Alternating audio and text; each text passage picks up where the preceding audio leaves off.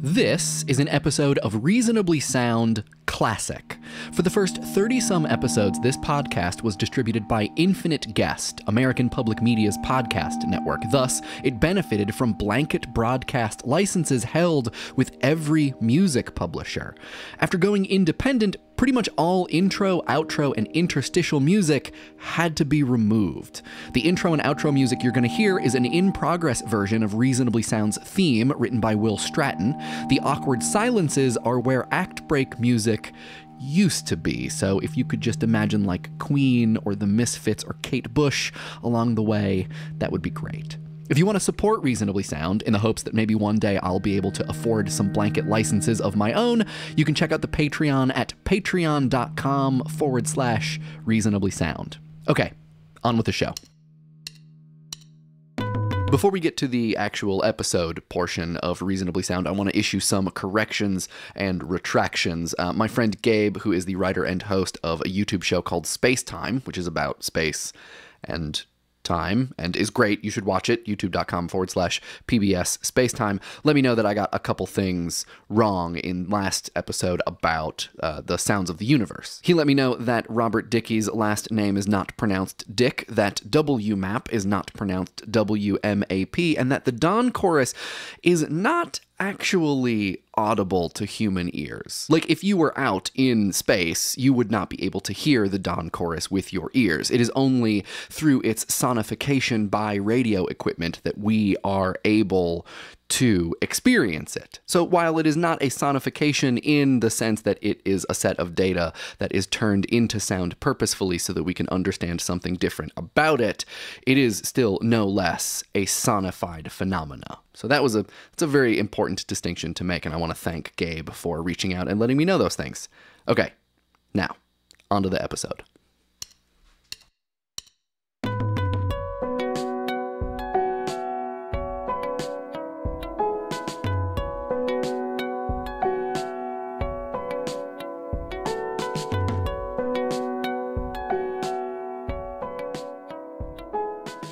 How much is one song worth? If we're going to take this both literally and economically, which we are, there's an endless number of approaches. For a musician in their bedroom or studio making music, is a song worth the gear used to create it? The time taken off their day job to go into the studio? The cost of the studio rental to record it? The subway fare to and from, the lunches eaten during the mastering sessions, the duplication of the CD, the marketing budget, and everything which led up to that point to make it all happen? What if our singer-songwriter has a degree in music composition or performance? Do we divide the cost of their education equally across all of the songs that they've written as they are released into the world? This approach has a lot of variables. And in practice, in the world, we know our idea of the cost of one song, the amount we pay for it. It doesn't vary too much. And it certainly doesn't vary conspicuously based on the background of the person or people who have made it. Unless we're talking about that new multi-million-dollar single-copy Wu-Tang record, which, yeah, we're gonna talk about that later. It's safe to say, I think, that for any recording artist, the worth of their songs, assuming that's what they're making, songs, or song-like and length things, or collections of song-like and length things meant to be recorded and distributed on some form of popular media, be it radio or record or CD and so on, the worth of these things has to be determined, or at minimum, influenced by the media entertainment industrial complex surrounding them. Audience, publishers, distribution houses, studio talent, labels, management, designers, merchandising, manufacturing, and an endless parade of people and things ready, willing, and able to determine the worth and cost of their own involvement, and so determine the worth and cost of a song. And even if a particular act does not deal with such a sizable squad, that there are people out there who do sets a kind of baseline. It's also probably, or definitely worth noting that because this is a party of people coming together to figure out the price the market will bear for a piece of music, that doesn't mean it's a decision reached by committee. I don't mean to suggest that this consortium of forces is one where power is distributed equally, or where the network of interests, resources, and influence is evenly distributed like so many Taylor Swift CDs across the Walmarts of America. It's not. It is, at least as far as major market popular music and the people hoping to make their way into that market are concerned, highly hegemonic. There's a hierarchy of decision makers, and a fair number of them work independently, or in some cases in spite of the person who has made the music having its value determined. Which is to say, the worth of music, like much art, isn't determined by its practical, actual cost. That practical cost has a bearing on particular recordings and their starting retail prices, but that's just one specific situation, one that we're going to talk about at length soon. I hope you like numbers. And regardless, that situation is no different from other specific situations in that the music's worth is, past a certain point, determined for it. That's what we're going to talk about today. Some of the things that determine the base level of what music, popular music specifically, is worth. The range of this worth is great. On the low end, a song is worth an average of about 0.006 of a penny, that's 0.006 of a cent, per individual stream on a platform like Spotify. As far as retail is concerned, we'd probably agree that somewhere between $1 and $3 per track on most popular media, physical and electronic, is fair. And on the high end, a single song is worth God only knows how much for choice prime placement on the radio or in a TV show or a car advertisement, let's say. Like, when DJ Shadow's work ends up in a Chevy commercial, you had better believe he's not getting 0.006 of a cent every time this thing plays. When you obsess over perfection, elevate form, evolve function,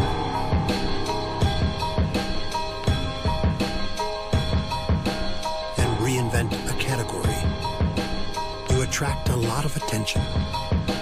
Context is just as important as anything in determining how much those people who determine the worth of a song determine the worth of that song to be. There are contexts which are inherently more costly. In my limited experience, advertisements chief amongst them. For obvious reasons, too, I think. When your work is being used to make money for other people, it stands to reason that you should also be making tons of money. There's also the complicated question of condoning the products being hawked. Does DJ Shadow own a Chevy? Does he like Chevys? Reason dictates that he must, to a certain degree, if he lets them use his music. That is, I guess, if it was his decision to make. This all reminds me of Tom Waits' stance on such matters, which is definitely a digression, so we'll start the music. If you've heard Tom Waits in an advertisement, you haven't. That's not Tom Waits. That's a sound-alike, which is a thing that exists. He's sued a couple of them over the years. And I mean, of course, Tom Waits sound-alikes exist. One, Tom Waits is popular and amazing and inspirational, and so, of course, some enterprising individuals are going to bite his style. And two, because Tom Waits doesn't approve the use of his music in advertisements. Ever. Long pause. Except once. As far as I can tell, the only advertisement Mr. Waits ever lent his work to was for the not-for-profit organization Feeding America's spot, produced in collaboration with the Ad Council. The spot, which I struggle to call an advertisement, is about the number of people who go hungry every day in America. It's 1 in 8.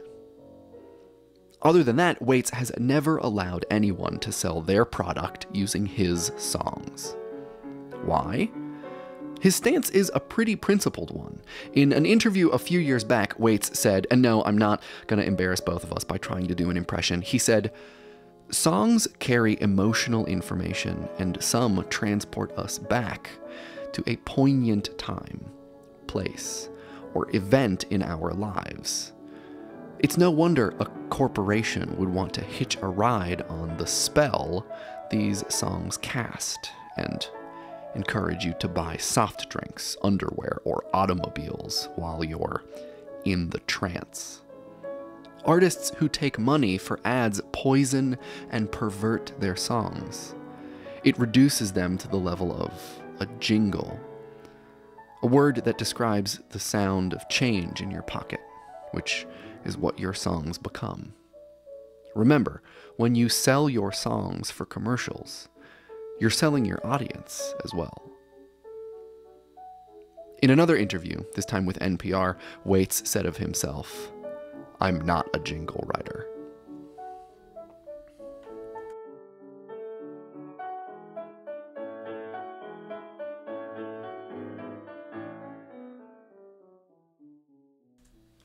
Meaning, I guess, Waits recognizes the non-monetary worth of his music and doesn't want to risk diminishing it in trade for more monetary worth. His music is worth more than ad money. It's worth the things it comes to signify for his audience. I will say, he's maybe onto something. I bought DJ Shadow's Endtroducing the day it came out in 1996, weirdly about a month before Tool's Anima came out. These two records would remain favorites for quite a while, up through the start of college, at least. Anyway, to Waits' point about personally important music being reduced to a jingle, having its worth diminished by its being placed in a context alongside crass consumerism, I can't help but recognize shades of that sentiment now, listening to Building Steam with a Grain of Salt, the first track from Endtroducing used in that Chevy commercial. A track for which I hope Shadow was paid handsomely. Or, I don't know, maybe I don't? I'm not sure which is better, for him to have profited greatly, or for some personally significant piece of music to be, roughly speaking, ad-scoring bargain bin material. Is it better for his track to be worth more to him monetarily, or to me, non-monetarily? I don't know. Also, I mean, let's be honest here, that's a false dichotomy if there ever was one. And in a certain way, isn't profitability enabled by the effectiveness of his music? Is it my fault that Building Steam is in that Chevy ad? I don't know if I can deal with this.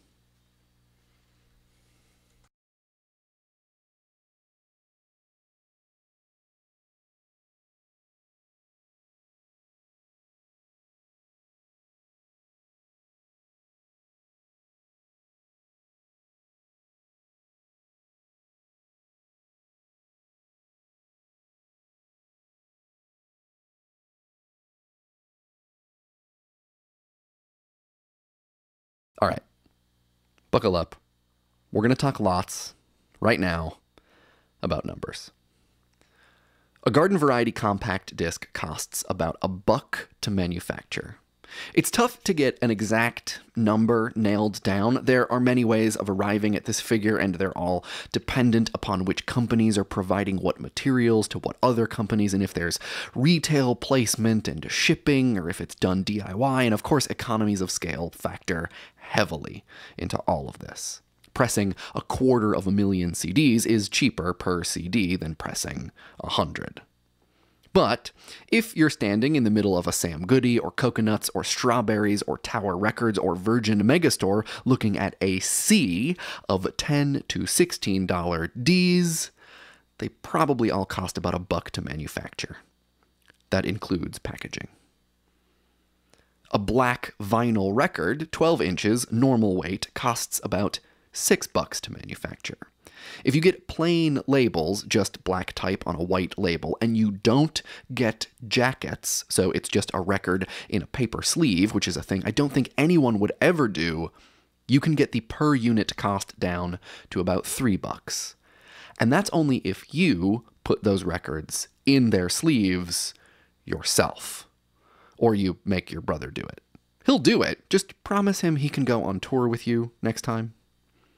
An MP3 is complicated. Creating an MP3 from the masters, the same or same-ish tracks sent to the duplication plant to create CDs or records, is a thing that has no specific cost associated with it. At least, it hasn't the numerous times I've seen it happen for the MP3 releases of records that I've worked on. Most computers, piloted by a knowledgeable audiosmith, are capable of producing an MP3 of near perfection for most discerning listeners. Whatever cost there is for MP3 releases is usually incurred upon each sale, a percentage taken by iTunes or Bandcamp or Amazon or whoever's serving up the data. Interestingly, I have known people who run labels to not offer free downloads of MP3s with the purchase of CDs or vinyl because of the cost associated with hosting MP3s on a system which determines that the right people are getting access to the right MP3s, and also the cost of printing and including literature in the CD or record explaining how one retrieves their download.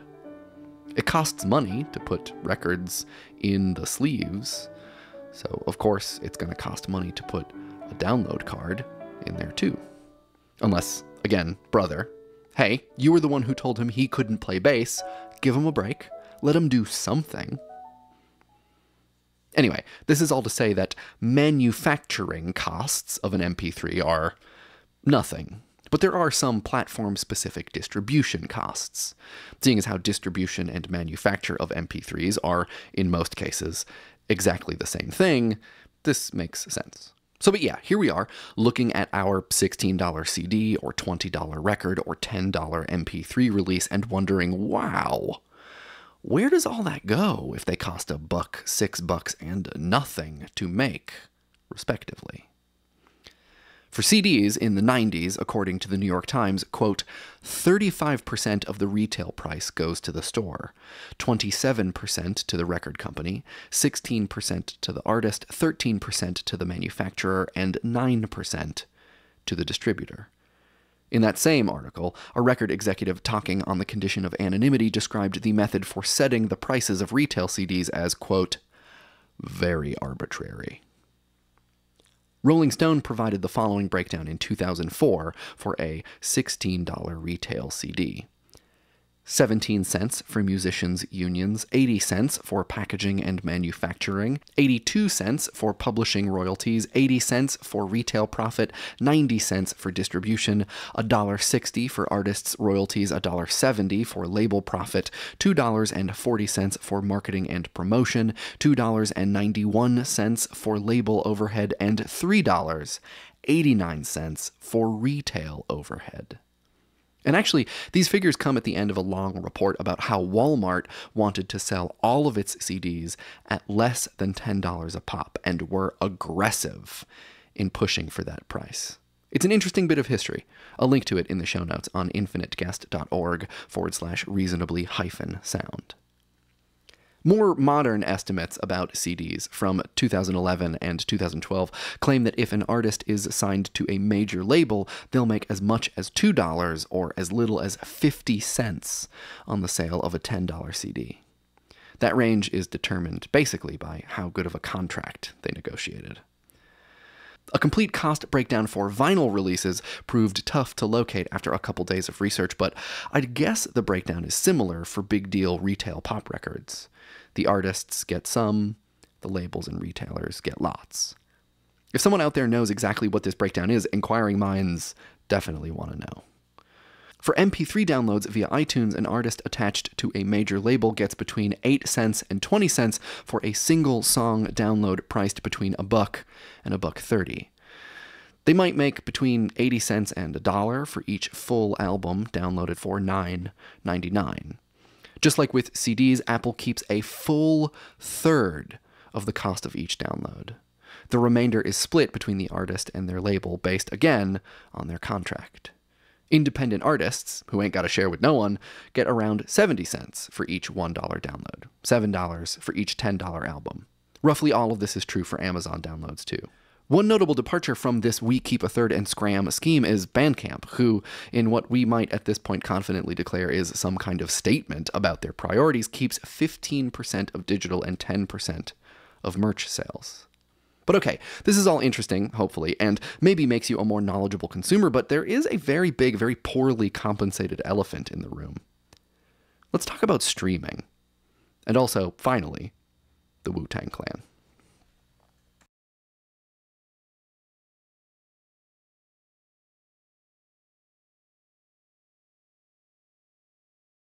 Within the last year, there have been countless blog posts stating that no, streaming services like Spotify, Rhapsody, and Pandora are not going to save the music industry. This, really, should surprise no one. Spotify et al. Are able to succeed, meaning keep their lights on and employees paid, at a moment when the reach of global media organizations is great enough that they can effectively create hit music instead of waiting for it to happen. In my view, Spotify only works because there is music which is already popular. Spotify does not nurture music, it gloms onto it. It's about discovery, not income. Case in point, cellist Zoë Keatings. An independent musician with significant internet notoriety, a self-described middle-class working musician who makes her living from the music she sells on the internet and the shows she plays to houses packed with people who have packed the house because they heard about and probably bought her music on the internet. Every year, Zoë makes public the details of her income from the sales of her music. In 2013, she made $75,341.90 from selling 32,806 singles and 8,635 albums on iTunes, Bandcamp, and Amazon. That's almost $75,500 for what we might estimate is in the neighborhood of about 118,000 MP3s. For 2+ million streams across 7 streaming services, including YouTube and Spotify and Rhapsody, she made, dramatic pause, $6,380.82. On Spotify, specifically, 403,035 plays brought in $1,764.18. To save you the math, that's 0.004 of a cent per stream. That's not a business model. It's a crisis. Well, in the grand scheme of things, it's disappointing and we can do better. But in the minor scheme of talking about how much music is and is not valued, I think it's a crisis. And not like running around waving your hands and screaming crisis, sort of more like how postmodernism doesn't really mean after modernism so much as it means the crisis of modernism. $1,000 for 400,000 streams should herald in the post-streaming era, the crisis of streaming. It's a crisis I think we're all sorta implicated in. Well, implicated if you listen to music, and since you've been listening to me yammer on about it in fine detail for ages, I'd wager you do. The crisis is the result of a tension, I think, between people who make music wanting, or needing, to profit from it, and our sense of its worth based more and more, I think, on our ability to access it. Which is to say, as music has become more accessible, it has always gotten cheaper. Duh. Manufacturing has lots to do with that. Obs. But at what point in history of manufacture, of distribution, does our sense of the worth of music shift from being based on some compromise between material, social value, and ease of access to being based entirely on access? Could it? Has it? Enter the Wu-Tang Clan, whose next record, The Wu, Once Upon a Time in Shaolin, will have but a single copy pressed. One copy, toured around the world for private, tightly secured listening events before being sold to a collector at auction. They expect it will sell for $8 million at least. The Wu, Once Upon a Time in Shaolin, is the opposite of a Spotify stream. The mode of its very existence is an assertion of worth and value over access. A stream is an assertion of access over worth, of ephemerality and convenience over pomp and bravado. One of these things you must arrange to go to it. The other arranges to come to you. Once Upon a Time in Shaolin will be cased in a hand-carved silver and nickel box made by Turkish artist Yaya, whose works, as it says on the Wu-Tang's website, quote, have been commissioned by royal families and business leaders around the world. So, you know, much like Jurassic Park, no expense was spared. I can't help but see this as some genius declaration, a complaint about the currently perceived worth of music, the value of the people who make it, and the technology which allows us to experience it. Once Upon a Time in Shaolin stands in over-performative opposition to the ephemerality of streams and even the pseudo-ephemerality of easily replaceable mass-produced physical media. Something so disposable, it might as well be temporary. Once Upon a Time occupies a singular place of extreme worth, available only to a group of people capable of justifying their access to a singular place of extreme worth. It's ridiculous. I love it. It even sort of asks some questions about ownership, like, do you really own any of the records or CDs in your apartment? Or MP3s on your computer? We don't think of owning streams, though we do pay for them. But really, what's the difference? It's always there. You can mostly get it when you want, so is it yours? Not really. But when you own Once Upon a Time in Shaolin, you own it. Period. In this way, the Wu-Tang Clan says their hope is to equate the worth of music with the worth of great works of visual art. Works by Monet or Degas. Singular and important. I think they maybe set their sights a little low, to be honest. If they really want a challenge, it might not be found in getting people to experience the Wu, Once Upon a Time in Shaolin, as a singular visual art-like experience. I think that we tend to have that when we experience live music all the time. The challenge, I think, would be to encourage a new and, in some senses, very, very old way of appreciating the worth of the rest of our music libraries. Our close-at-hand CDs and MP3s, streams, and on-demand playlists, and ability to discover a dozen new favorite musicians before lunch. The challenge would be in showing how our ability to access these things maybe makes them more valuable than some monolithic, singular thing, not less. Yet, here we are, behaving mostly as though the opposite is true.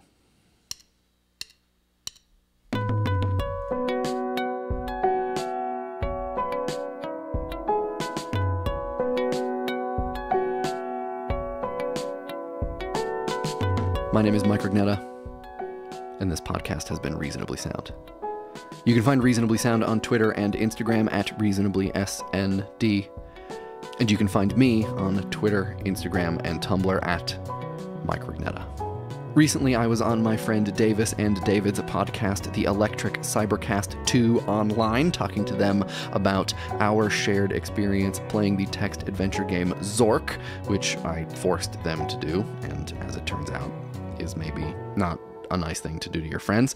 If you want to check that out, you can search for Electric Cybercast 2 online on iTunes, or you can check out the show notes for this episode at infiniteguest.org/reasonably-sound.